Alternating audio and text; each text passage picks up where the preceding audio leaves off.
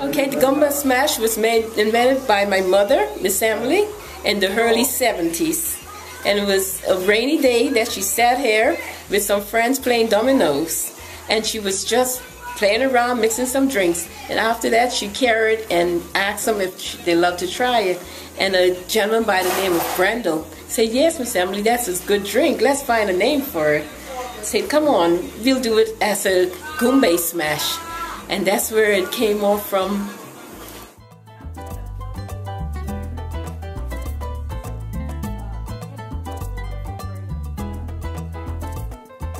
Everyone come and leave a business card. If they don't have a card, they'll do a signature or a t-shirt.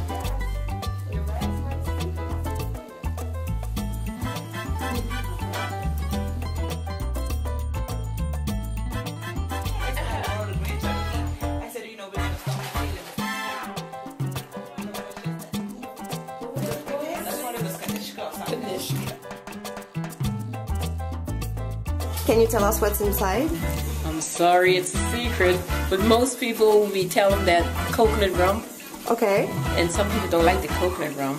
But we have like 3-4 different kind of rum in it with the pineapple juice. Basically, just about everybody makes a Goombay, the Goombay smash.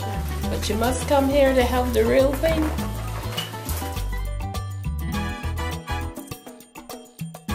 Goombay.